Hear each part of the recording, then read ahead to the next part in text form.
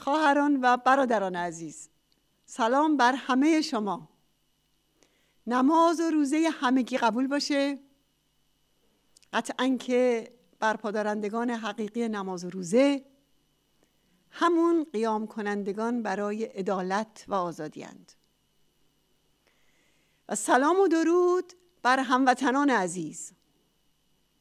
ماه رمضان است، ماه تقوای رهایی بخش، برای صیقل زدن اراده ها و برای آمادگی هرچه افزونتر مجاهدین و مجاهدت اونها در نبرد با دشمنان حیات و آزادی و حقوق مردم ایران. ماه پرسش از گرسنگی و محرومیت فرودستان است تا در پرتو عبادت روزه‌داری وجدان جامعه بشری از این رنج طولانی برانگیخته شود که بی‌عدالتی تا کی، گرسنگی تا کی، قربانی شدن مردم در بیماری و ناداری تا کی. بله، ماه پرسش از تیره روزی بیپناهان است، از سرنوشت بیماران، از اونها که حذف و طرد شدند به حاشیه ها و بیغوله ها، از مردمی که حق داشتن سلامتی از اونها سلب شده و از مردمی که حقشون برای زندگی آزاد و برابر لگدمال عمامه‌داران وحشی و چپاولگر شده. در این حال رمضان ماه علی است، ماه پیشوای محرومان و ستم زدگان، ماه پیشوای عدالت و عدل گستری. حضرت علی درباره مفهوم عدالت گفته والعدل سائس عام، یعنی عدل نگهدارنده و نگهبان همگان، یعنی کل جامعه و مردم و آیین همگانی است. اما آیین و عملکرد آخوندها درست در نقطه مقابل حضرت علی بر ظلم و جنایت و چپاول است. ماه رمضان ماهی است که در اون آخوندهای حاکم هرچه بیشتر رسوا می شوند که چه بلایی بر سر توده های مردم آوردند. در آینه رمضان تصویر صاحبان و سرنشینان اتومبیل های صدها هزار دلاری در برابر اکثریت عظیم و در حال گسترشی که در بیماری، فقر، گرسنگی و اختناق میسوزند برجسته تر میشه. تصویر سفره‌های رنگارنگ یک اقلیت ناچیز در برابر سفره‌های تهی شده 10 میلیون ایرانی غارت شده. تصویر کاخ‌ها، ویلاها و زندگی‌های شاهانه آخوند میلیاردرهای منفور در مقابل حلبی نشین‌هایی که آه در بساط ندارند. مردمی که شغلی برای امرار معاش، مسکن مناسبی برای زیستن و دارو و درمانی برای خلاصی از بیماری ندارند. مردمی که با وجود شیوع کرونا هر روزی که برای قوت لایموت و امرار معاش از خانه بیرون نروند چیزی در سفره ندارند. گویین که خانه های تنگ و نمور و پر ازدحام اونها جایی برای در امان ماندن از کرونا نیست. راستی چرا دچار این وضعیت شدن؟ چون آخوندهای حاکم دارایی‌ها و حقوقی رو که متعلق به مردمه از اونها رو بودن و همچنان که قرآن میگه ارایت الذی یکذب بالدین فذلک الذی یدع الیتیم ولا یحض علی طعام المسکین فویل للمصلین الذین هم عن صلاتهم ساهون الذین هم یراؤون و یمنعون الماعون. آیا دیده‌ای آن را که به دین پیرایه و دروغ می‌بندد؟ او همان است که یتیم را می‌راند و بر غذا دادن به بینوا رغبت و ترغیب نمی‌کند. پس وای بر نمازگزاران، آنان که در نمازشان در غفلتند و ریا می‌کنند و مانع و انحصار کننده منابع تولید و ثروت‌های عموم مردمند. پدر طالقانی در پرتوی از قرآن درباره مفهوم ماعون نوشته: اگر نمازگزاران دور از ریا و مقرب به خدا باشد، باید بکوشند تا منابع زندگی و وسایل عمومی آن در دسترس همه واقع شود. باید حقوق مشروعه خلق را ادا کنند و باید چشمشان به سوی خدا و دستشان برای دستگیری بینوایان و ستمزدگان باز باشد. اگر چنین بودند و خود را مسئول خلق می دانستند، نماز را در معنا و صورت به پا داشتند، وگرنه تنها ریاکارند و نه به پا دارنده نماز. و باز پدر طالقانی اضافه میکنه: ماعون به وضع و اقتضای طبیعی برای انتفاع عموم است و آنچه آن را محدود و عموم را از بهره برداری محروم می‌دارد، همین مردمان مانع و متجاوزند. پس برای برگشت به وضع اصلی و طبیعی که تعمیم منابع ثروت است، باید این مانع‌ها برکنار شوند و دستشان کوتاه گردد. بله، چقدر درست پدر طالقانی معنی کرده این آیات رو.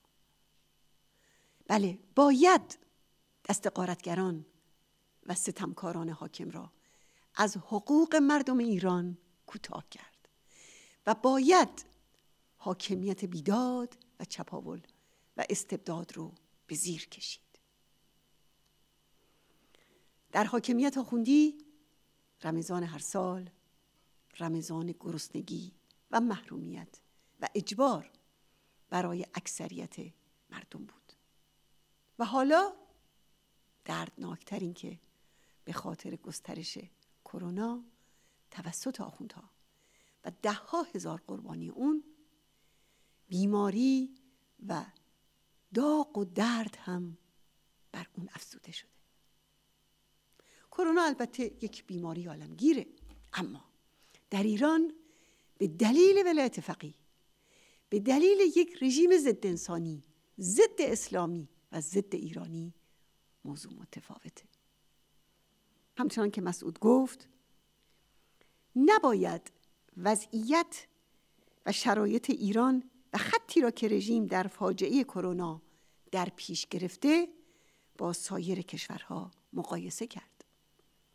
اینجا صحبت از مدل چینی یا اروپایی و آمریکایی بیراه رفتن است. اینجا خط خامنه‌ای و روحانی یک چیز بیشتر نیست: حفظ رژیم از خطر قیام. از این رو عیناً مثل جنگ ضد میهنی و مثل قتل عام زندانیان سیاسی، استراتژی کلان تلفات انسانی و فرستادن مردم به میدانهای مین کرونا را در پیش گرفتند.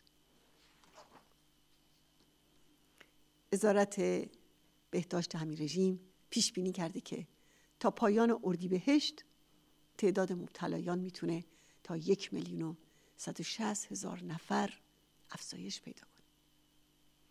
با بیماران دردمندی که کف پیاده‌روها یا در اطراف بیمارستان‌ها به حال خود رها شدند، گورهای بیشمار، آمارهای هولناک کشتگان کرونا، تهدید گرسنگی و قحطی فراگیر، ارتش گرسنگان و حتی زنده به گور کردن جوجه های گرسنه همچنین افزایش 50% نرخ نان شروع دور جدیدی از افزایش فشارهای سنگین و کمرشکن به مردم محروم در ایران مبتلا به آخوند و کرونا است. بله، این وضعیت جامعه مضطرب ایران تحت حاکمیت یک رژیم ضد بشری است. یک رژیم ضد بشری با کارنامه‌ای از اعمال ضد بشری در 40 سال گذشته و یک سیاست ضد بشری در حال حاضر. در سال 1361 در جمع‌بندی نخستین سال مقاومت مسلحانه سراسری مسعود گفت: ما رژیم خمینی را یک دیکتاتوری ضد بشری و دجال می‌شناسیم. چرا می‌گوییم خصلت ضد بشری؟ به خاطر اینکه کلمات ضد خلقی و ضد انقلابی رسانی هستند. کلمه ضد خلقی و ضد انقلابی مال شاه بود، اما از موضع مادون سرمایه‌داری، یعنی از موضعی که خمینی حرکت می‌کند، با توجه به ابعاد جنایاتش، با توجه به اینکه واقعاً علی الدوام و از اساس کمر به هلاک حرث و نسل بسته، کلمه ضد بشری گویاتر است. بله، با این توصیف حالا نگاه کنیم به اونچه که این رژیم از شروع حاکمیتش تا امروز انجام داده. حقیقتاً این فاجعه آفرینی ها فقط با کلمه ضد بشری قابل توضیح. این رژیم فقط سرکوب و غارت نکرده، بلکه منهدم کرده، سوزانده، خشکانده و ریشه‌کن کرده. این رو در همه جا میشه دید: در محیط زیست، در اقتصاد، در اخلاق و فرهنگ جامعه، در آموزش، در زیربناها، در روستاها و شهرها، در منابع آب، صنعت و کشاورزی و در بهداشت و درمان و بیمه‌های اجتماعی. همه جا رو ویرانه و ویرانه سرا کرده. 40 سال حکومت آخوندها بنیان بهداشت و سلامت و رفاه جامعه رو به میزان زیادی از بین برده و جامعه و کشور ما رو در دفاع از خود در برابر بیماری‌های فراگیر ناتوان کرده. وقتی هم که ویروس کرونا به ایران سرایت کرد و اولین موارد درگذشت مبتلایان به بیماری مشاهده شد، آخوندها به خاطر نمایش 22 بهمن و شعبده انتخابات اون رو پنهان کردند.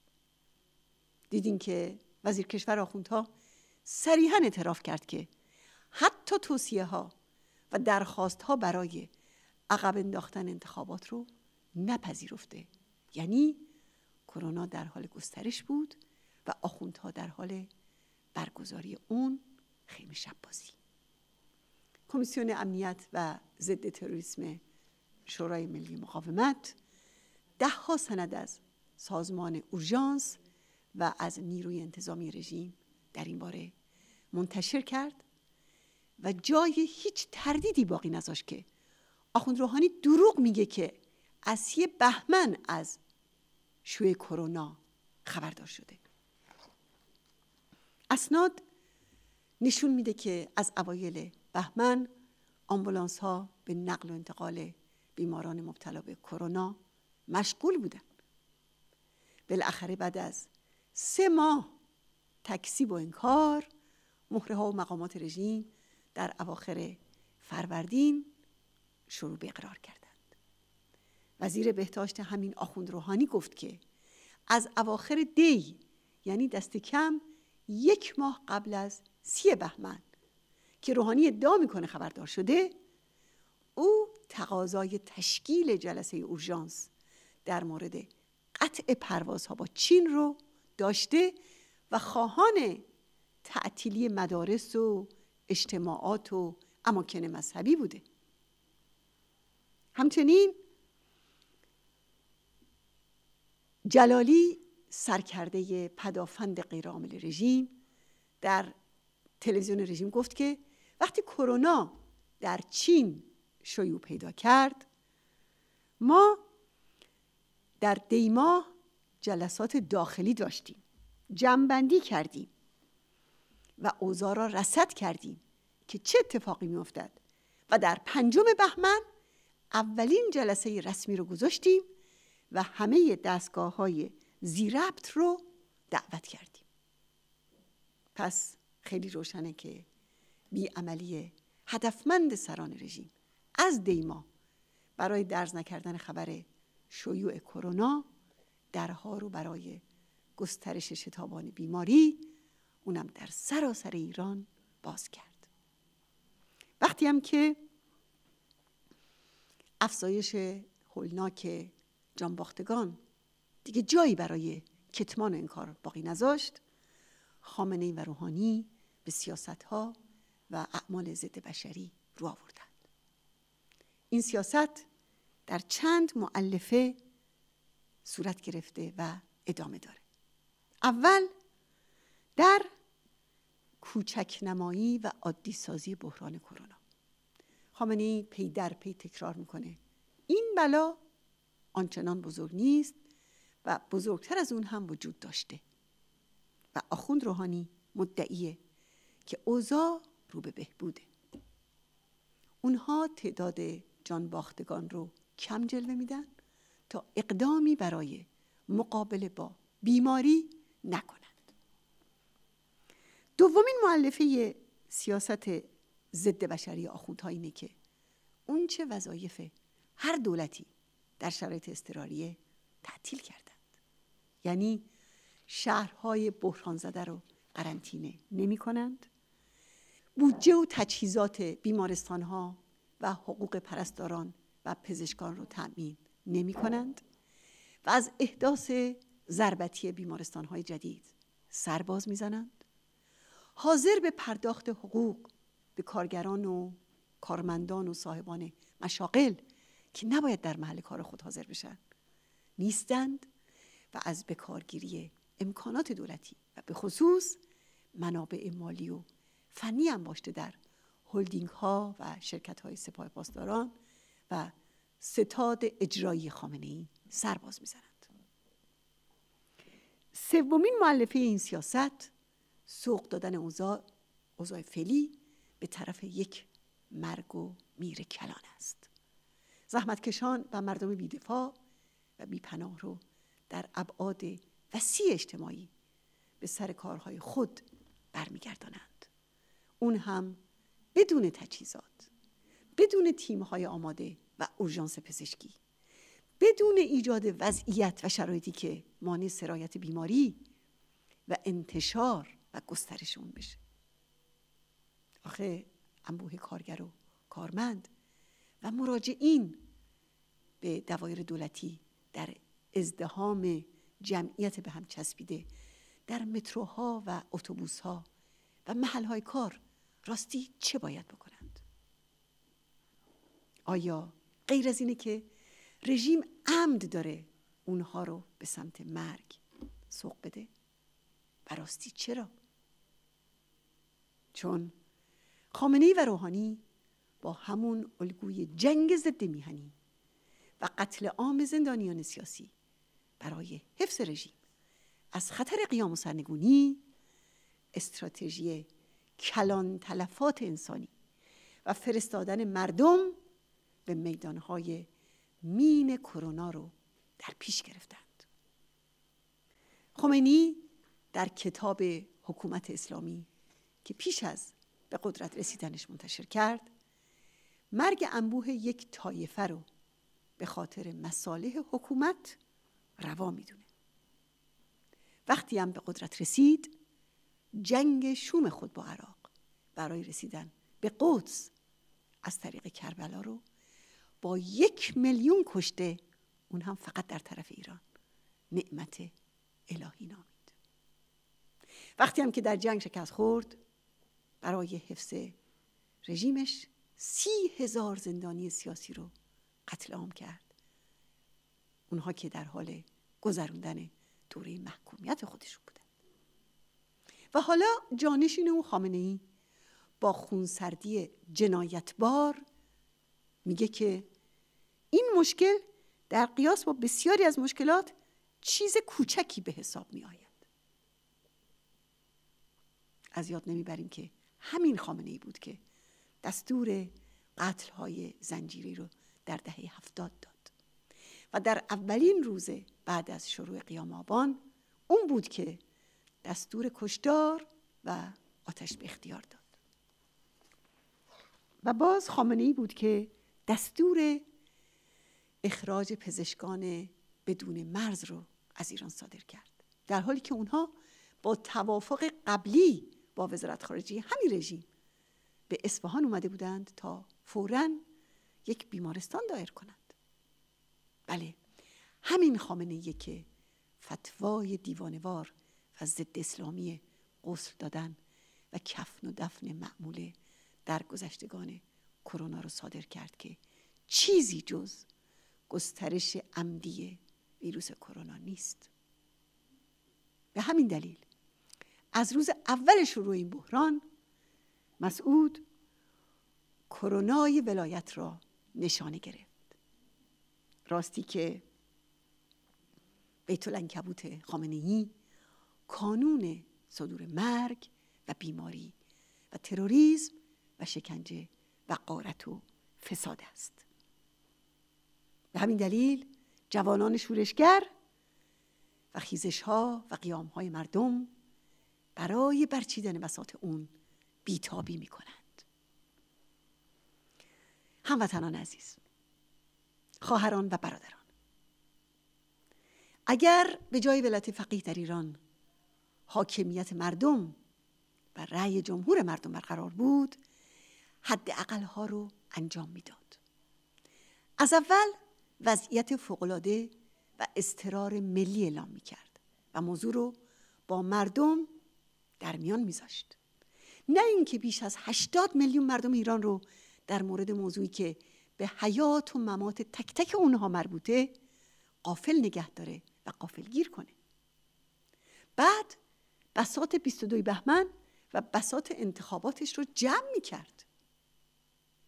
به جای آخوند و پاسدار و بسیجی و مزدوران بدنام اطلاعات کار رو به کاردان میسپرد، یعنی به اطباء و متخصصان، تا هر کجا رو که لازم است تعطیل کنند.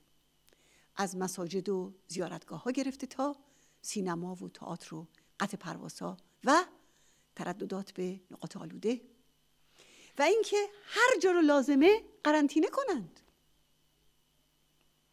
یک دولت ملی اداره و کنترل امور رو به شوراهای مردمی در محلات و مناطق مختلف شهری و روستایی میسپرد و نهایت تلاش رو برای تأمین نیازمندی‌های مردم و بیمارستان‌ها انجام میداد.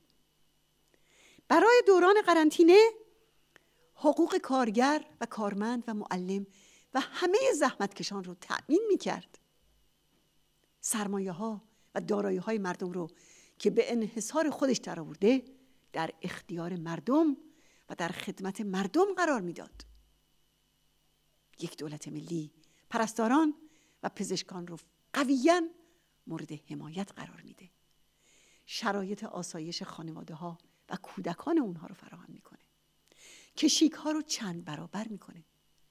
تجهیزات مورد نیاز پزشک و پرستار و همه کارکنان بیمارستان‌ها رو تأمین میکنه تا اونها مبتلا نشن. وام‌های اونها رو به عهده میگیره. حقوقشون رو افزایش میده تا اونها بتونن هرچه بیشتر در خدمت بیماران باشند. همچنین بدهی صنایع به خصوص شرکت‌ها و صنایع کوچیک رو به عهده میگیره تا مانع ورشکستگی اونها و بیکاری کارکنان بشه.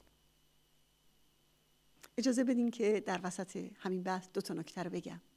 یکی این که جمعیت ایران واقعا نسبت به چین و هند و اندونزی و بنگلادش خیلی کمه، و دیگه این که ثروت ایران به نسبت بسیاری از کشورها واقعا خیلی زیاده. از منابع نفت، گاز و معادن گرفته تا موقوفات امام رضا در آستان قدس رضوی. احمدی نژاد در اواخر سال 96 یک قلم ثروت انباشته در بنیادهای تحت کنترل خامنه‌ای رو 700 تریلیون تومان به پول همون زمان نوشته بود. در اون زمان نرخ پول ایران در برابر دلار بیش از 3.5 برابر امروز بود. اون روز هر دلار در بازار تهران حد اکثر 4495 تومان بود، در حالی که امروز 16500 تومانه. پس تکرار میکنم این دو نکته رو. یکی این که جمعیت ایران به نسبت چین، هند و کشورهای دیگه خیلی کمه، و دیگه این که ثروت ایران به نسبت بسیاری از کشورها خیلی زیاده. پس مشکل کشور ما از قدیم شاه و شیخ بودن و نه کمبودها.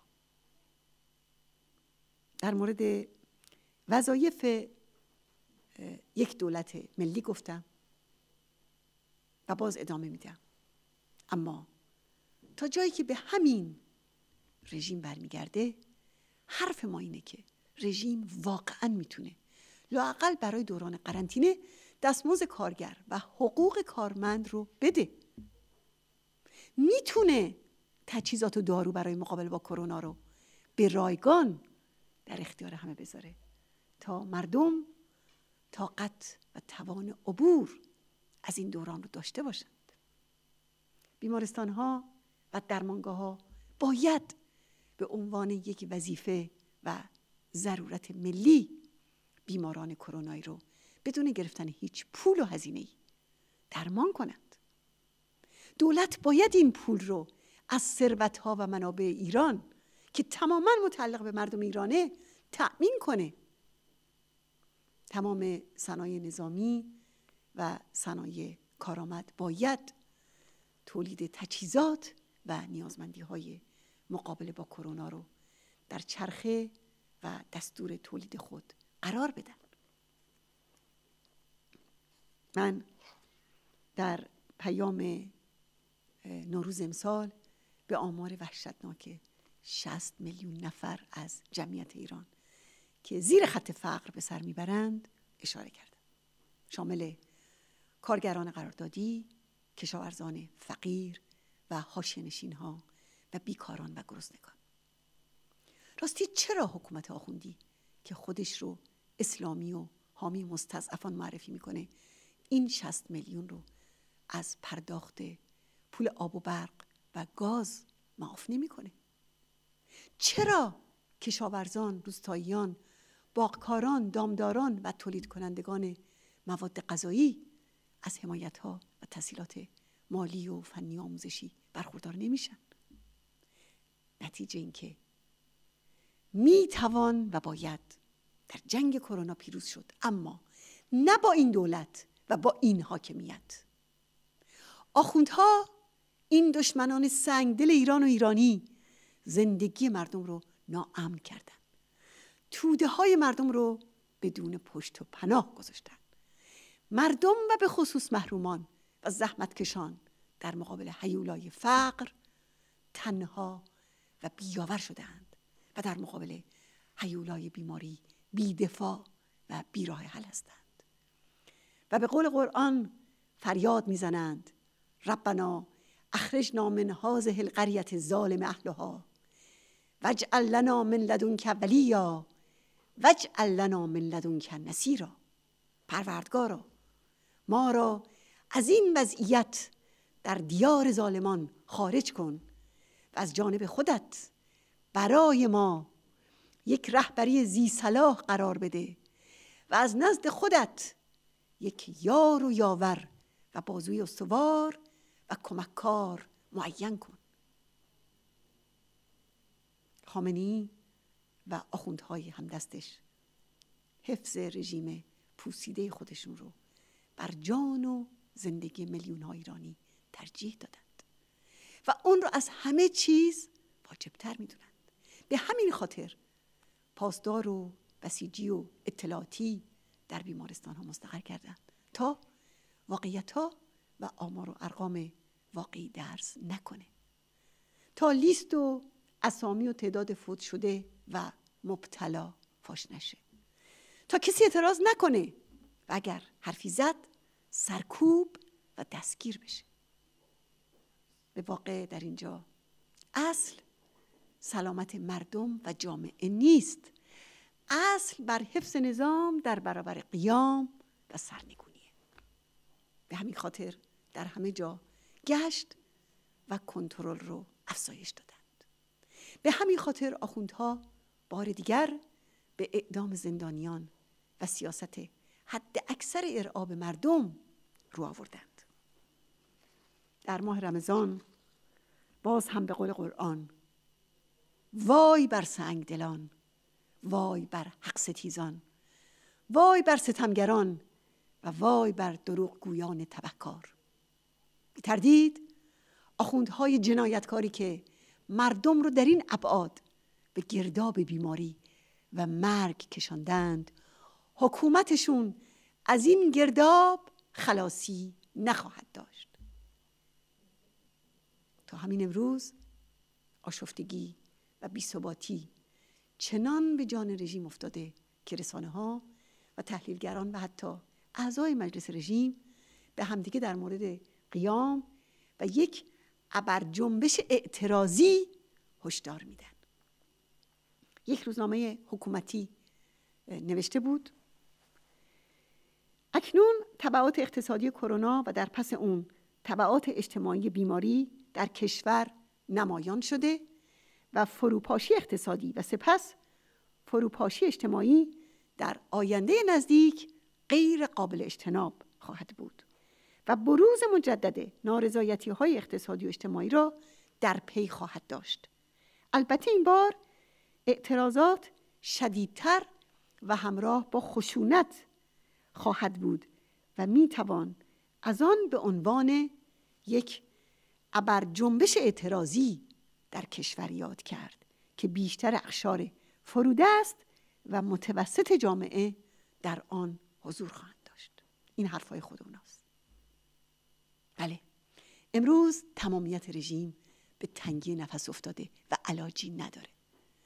موشک پرانی و نمایش‌های پرتاب ماهواره هم دیگر اثر ندارد.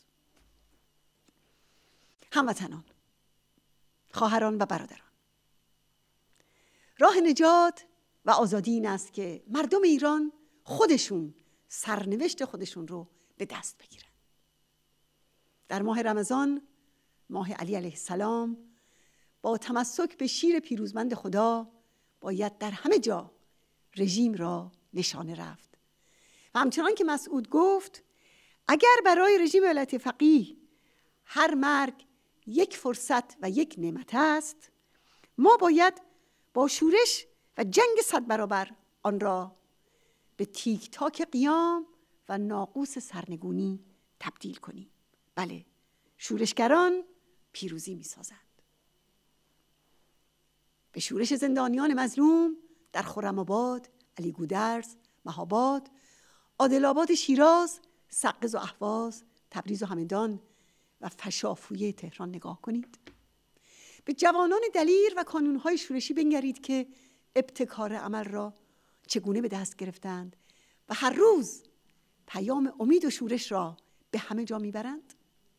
اینها جرقه های آتش فشانی است که روزی فوران می کند و ارتش آزادی، یعنی همان بازوی نصیر و مدد کننده، به پا می خیزد. حالا می خواهیم دست به دعا برداریم با یاد همه شهیدان و صدیقین. 2 روز پیش سالگرد شهادت دکتر کاظم رجوی، شهید بزرگ مقاومت و حقوق بشر ایران بود که فرستادگان خامنه‌ای و رفسنجانی اون رو در نزدیکی مقر ملل متحد در ژنو در سال 69 ترور کردند و به شهادت رسوندند. بله، اعضای مجاهدین و مقاومت ایران این چنین جانهای خود را وثیقه دعا و نیایش خود برای آزادی کردند. خدایا در ماه تو و میهمانی تو با خودت مناجات و نیایش میکنیم و همراه با مجاهدین دست به دعا برمی‌داریم. خدایا سلامت و بهبود بیماران را در همه شهرها و روستاهای ایران از تو مسئلت میکنیم. خدایا مردم بی‌پناه و بی‌دفاع ما، بیماران مظلوم ما، هموطنان سرکوب شده و غارت شده ما جز تو فریاد رسی ندارند. پس در برابر این بیماری و در برابر شر آخوندهای حاکم رحمت واسعه تو را طلب می‌کنیم. ای خدای بزرگ، بر استقامت مردم ما در برابر بحران کرونا بیفزا. آنها را در امان بدار و ایران و ایرانی را از شر ویروس ولایت فقیه نجات و رهایی ببخش. خدایا بر مقاومت زندانیان و اسیران ما در شکنجهگاه‌های قضاییه و سپاه و اطلاعات آخوندها بیفزا. به پرستاران و پزشکان از خود گذشته که در این چند ماه خود را سپر بلای بیماران کرده اند یاری برسان. صبر و طاقتشان را بیشتر کن و آنها را از بلای کرونا و آخوند و پاسدار در امان بدار. خدایا کانونهای شورشی را که به نبرد با کرونای ولایت برخاسته اند یاری کن و بر مقاومت و جنگندگی آنها بیفزا. ای خدای بزرگ، به مسعود که فریاد درد و خشمش از بیپناهی مردم ایران همه و به ویژه جوانان را به شورش و مقاومت و همیاری و همبستگی برمی‌انگیزد مدد کن تا با رهبری شایسته خود کشتی بلازده میهن را به ساحل آزادی و سلامت و عدالت برساند. به یاران او و مجاهدانش این شایستگی را عطا کن که بتوانند رژیم ولایت فقیه را سرنگون و مردم ایران را از شر این دشمنان ضد بشر رها کنند. خدایا مجاهدین و اعضا و یاران این مقاومت از مصائبی که در این روزها بر مردمشان وارد می شود به خود می پیچند و روز و شب ندارند. آنها را یاری کن تا اندوه و انگیزش خود را به نبرد 100 برابر تبدیل کنند و با پایداری 100 چندان بر سر سوگندها و عهد و پیمانشان برای آزادی مردم و میهن اسیر در همین نقش مسیر به پیش بتازند تا ایران زمین از 2 ویروس منحوس آخوند و کرونا پاکیزه شود. خدایا همه خونها و نفسهایی را که مجاهدین در راه تو فدیه و انفاق کردند به ثمر نهاییش یعنی آزادی مردم ایران برسان. ربنا افرغ علینا صبرا و ثبت اقدامنا وانصرنا علی القوم الکافرین.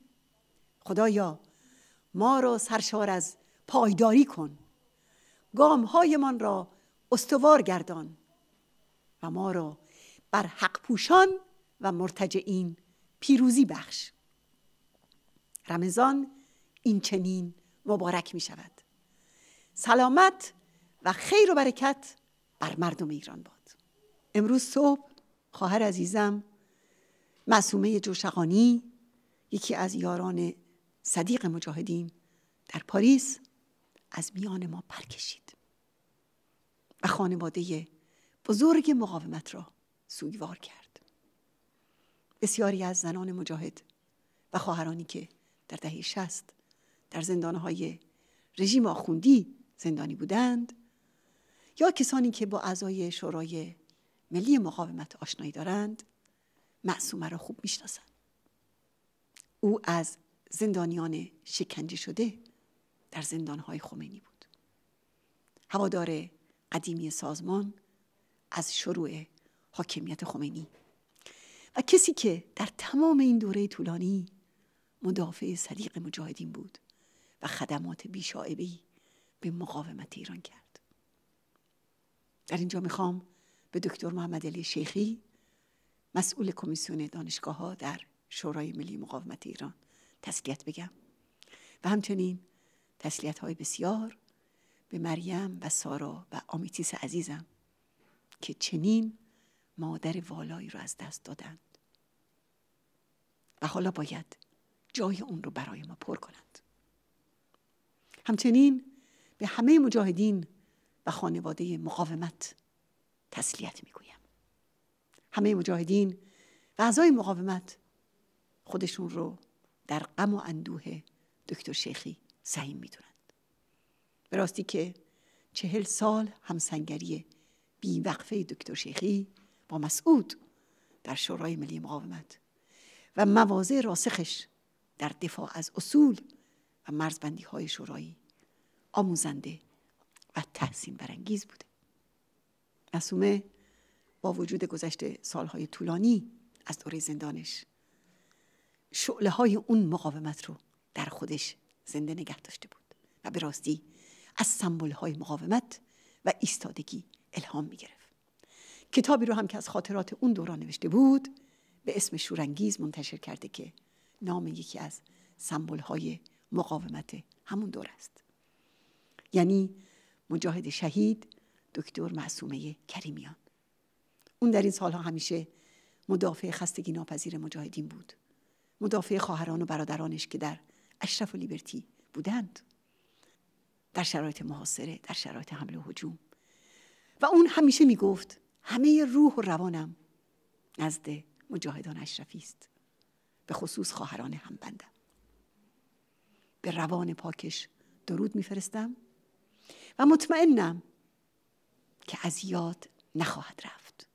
خوبی و پاکی و پایداریش بخشی از وجدان این جنبش است و بر تعهد و مسئولیت همه اعضای این مقاومت برای به ثمر رساندن نبرد آزادی می افزاید. بر روان پاک خواهر عزیزم معصومه و شور و شوقش برای آزادی و مقاومت